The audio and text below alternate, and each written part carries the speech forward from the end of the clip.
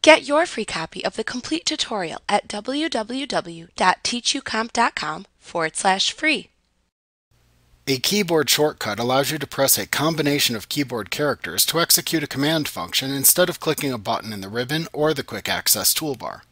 While you may never really use them, many users find it tiresome to always have to reach for their mouse to execute a command function.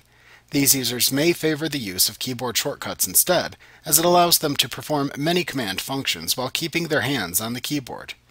Keyboard shortcuts typically involve holding down either the Control or Alt key on your keyboard and then entering another keystroke or set of keystrokes. You then release the Control or Alt key.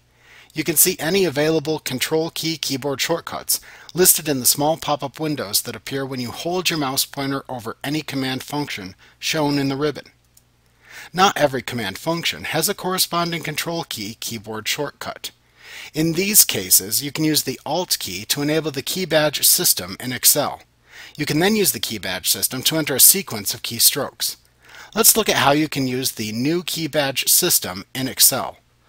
First, press the Alt key on your keyboard to display a set of key badges next to the various objects in the ribbon and the quick access toolbar. Then press the key on your keyboard that corresponds to the command function you want to show.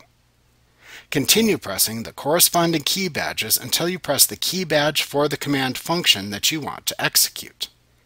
If you happen upon a drop-down menu when entering key badges, or your key badge work opens up a dialog box, don't worry.